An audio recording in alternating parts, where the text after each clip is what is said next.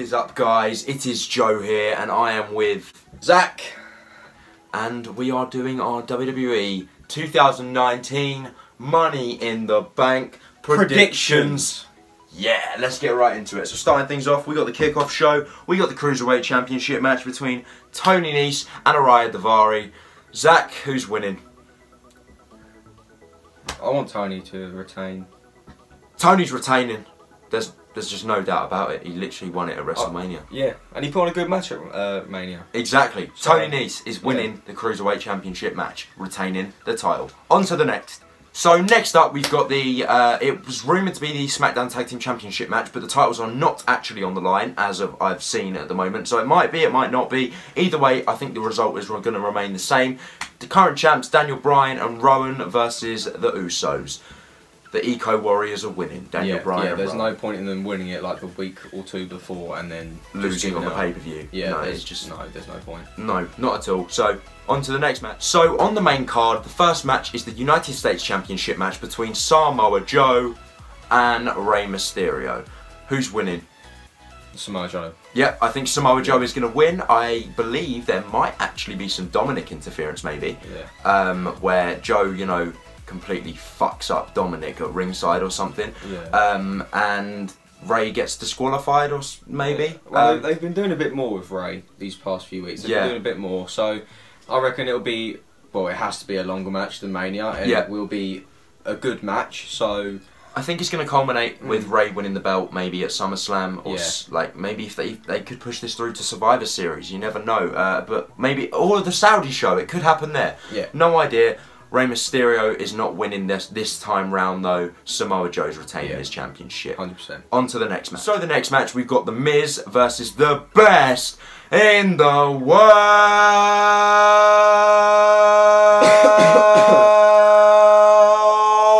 Self-proclaimed Shane McMahon. And who's winning? The Miz has to win. Do you think? He has to win because what's the point in Shane winning? True, but do they want to keep this going till SummerSlam as well? I don't know. I think maybe Lashley will get involved.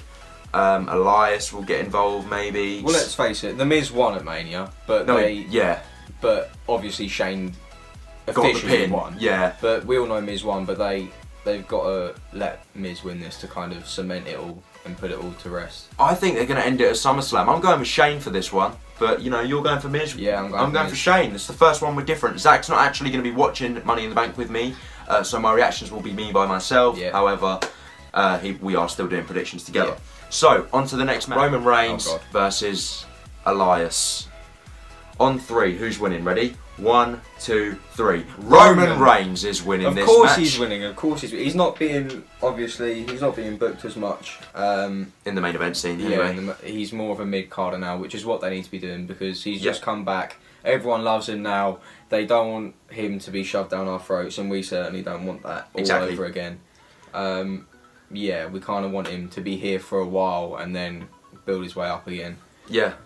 So, yeah, but Roman's winning anyway, because, let's face it, Elias is more of a low-card role and he's a time filler at the moment. So, yeah, Roman's winning. On to the next one. On to the next match. Women's Money in the Bank ladder match, which consists of Nikki Cross replacing Alexa Bliss, Naomi, Natalya, Dana Brooke, Bayley, Mandy Rose, Ember Moon, and Carmella.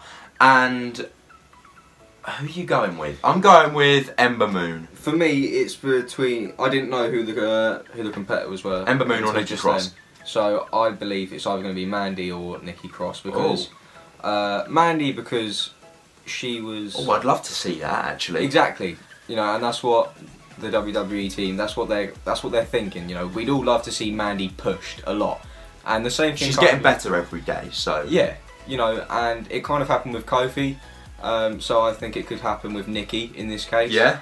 Because Kofi replaced Ali, a stuff for Ali, not Ali, and he obviously went up to there where he is now. So I believe that could happen with Nikki as well. No, that's a great call actually. So, Mandy Rose is one of them that I wouldn't want to see get a title match on the next pay-per-view, but I definitely think she's getting there. If she's holding the Money in the Bank briefcase, it will make people like her more, if that makes sense. I mean, she's doing well at the moment, so for me, it's between Mandy and Nikki.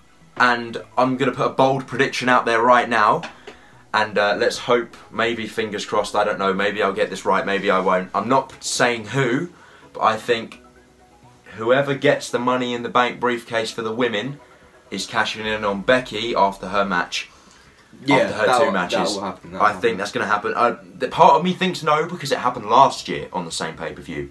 But also, Becky's having 2 matches. Realistically, this is the best opportunity you're going to get at Money in the Bank against Becky Lynch after she's competed in 2 matches. So, without further ado, I'm picking Ember Moon or Nikki Cross, Mandy Rose or Nikki Cross. Let's get on to the next match. So, the SmackDown Women's Championship match and the Raw Women's Championship match. Becky Lynch versus Charlotte Flair. Becky Lynch versus Lacey Evans. I believe she's beating Charlotte. Yeah, I think something's going to happen with Lacey. I think I saw a bit of a leaked image where Lacey Evans had side plates, and that worries me because Lacey can talk, she gets heat, but she's not getting heat because people don't like her. She's getting heat because, as of right now, there is so many other women on the roster that, I don't want to sound disrespectful, but are better than her. She's green as grass. She's at the Dana Brooke stage, or the Eva Marie stage, where they were a few years back. Dana's obviously vastly improved, but she shouldn't be in this position right now. No. And that worries me that they might be thinking of putting the belt on her.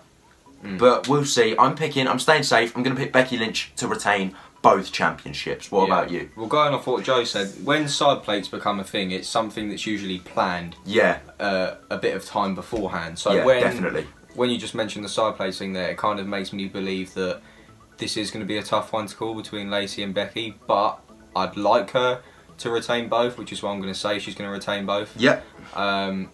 But like you said earlier, I think the winner of the women's Money in the Bank match will cash in because it is the best time to do it. And 100%. She's not.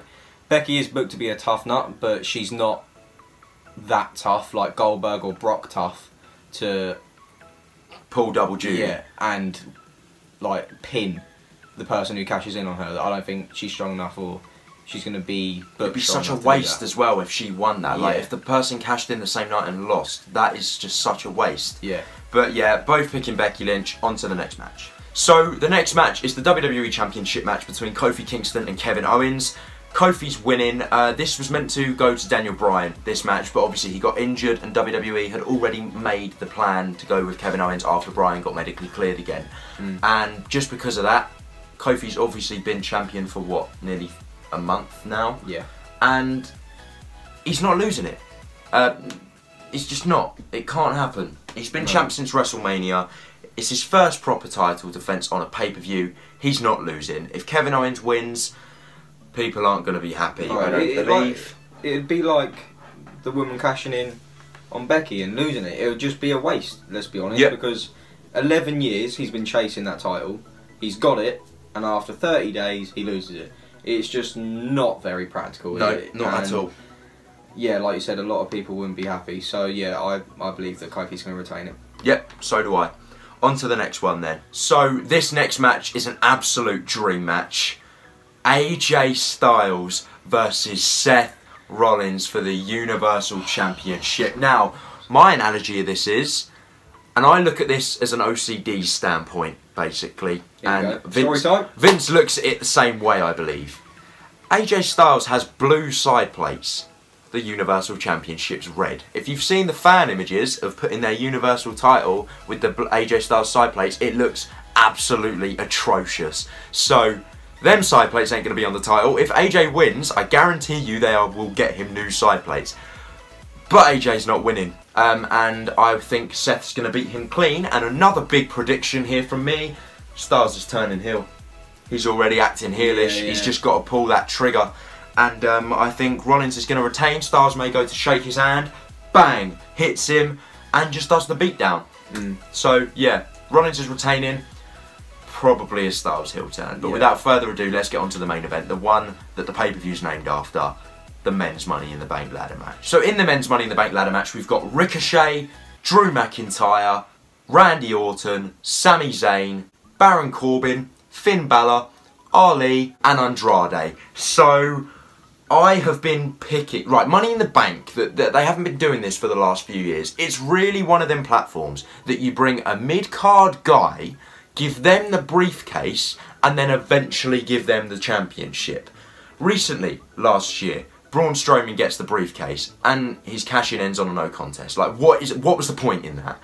And because of that, I'm predicting two people here. One of them, which I honestly, if he wins, okay. If he doesn't, then I'm absolutely fine with that because he will get a championship match in the future. First prediction, Drew McIntyre. Next prediction is the one that I really, really want to win, and I have literally, since this time last year, I said I wanted him to win. Ladies and gentlemen, El Idolo Andrade to win the Money in the Bank briefcase. It would be absolutely perfect. Imagine a lovely heel cash-in. Andrade, he's my prediction. Drew McIntyre and Andrade, but Andrade, fingers crossed, please win, would be absolutely amazing. Zach, what about you?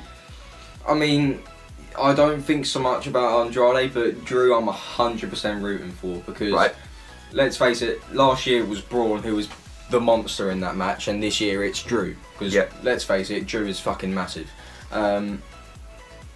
Yeah, I believe that Drew's going to play a huge part in the match. I think Sammy's going to play quite a huge part in the match because he's a heel now. Definitely. He could win.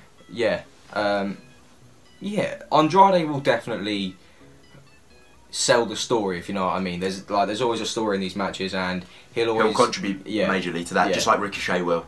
But no, for me, I'm just going to stick with Drew. Drew's winning for me. Fair enough. I mean, I can't argue with that. That was our Money in the Bank predictions. So let us know what you think in the comment section down below. Do you agree with us? If so, tell us. If you don't agree with us, tell us. Yeah. And yeah, please be sure to give this video a like, comment, and subscribe. I've been Joe from Joe Talks Wrestling. I've been Zach. You guys have been awesome, and we'll see you in the next one. Goodbye. What?